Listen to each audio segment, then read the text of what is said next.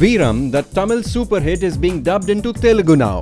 The Telugu version, named Veerudokkade, will release on March 21, 2014.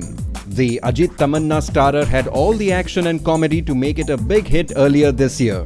Veeram was released on the same day as Ilayya Thalapathy Vijay Mohanlal's Jilla, and both the films turned out to be hits. Apart from Ajith and Tamannaah in Veeram, Vidarth, Nasar, Santanam, Ramesh Khanna and others starred in the movie. The film's music is composed by Devi Sri Prasad.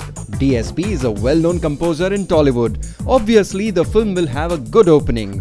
Ajith and Tamannaah too are well-known names in Tollywood. But it is hard to predict the film's fate in the Telugu version, which has been directed by Shiva. Let's keep our fingers crossed.